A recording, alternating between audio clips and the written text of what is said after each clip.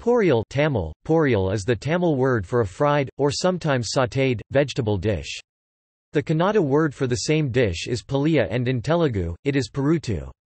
It is usually made by shallow frying shredded or diced vegetables along with spices.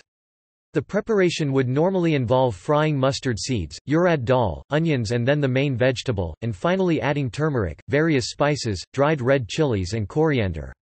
In Tamil Nadu, shredded coconut would be added as a dressing. Poriyal serves as a side dish to a three-course meal of rice with sambar, rasam and yogurt curds in Indian English. All poriyals by default have some vegetables and lentils, but many variations of the main vegetable exist. Potato poriyal, made of potatoes. Bean poriyal, made out of green or string beans. Many other regional variations exist. Paliya, a very common dish in the South Indian state of Karnataka, is very similar to the poriyal. Some variations of the paliya involve use of chana dal instead of urad dal. Paruttu in Andhra region is prepared in almost same manner, but the name has become alternate to gudu paruttu, egg poriyal.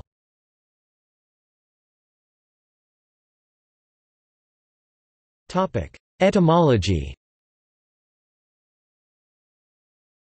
The word poriyal refers to the cooking or preparation process involved in preparing the dish. The verb pori refers to stir-frying, i.e., cooking in hot wok with a small amount of hot oil.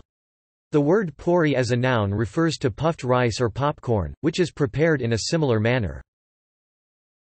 Other Tamil words that refer to a dish based its cooking process are aviyal, boil; kadayal, grind, mash of boiled lentils with water; masil, mash of boiled roots and leafy greens; thuvayal, coarse mash of stir-fried vegetables; Varival, deep fry; Vathakal, shallow fry; Vatral, drying in the sun. Topic: External links.